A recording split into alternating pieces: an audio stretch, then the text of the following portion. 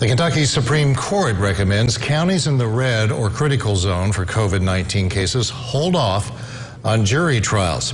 They're asking judges to postpone jury trials until their respective counties are in the yellow zone, which only 5 counties, including Breckenridge, are currently in. All other court proceedings should be done remotely in red counties.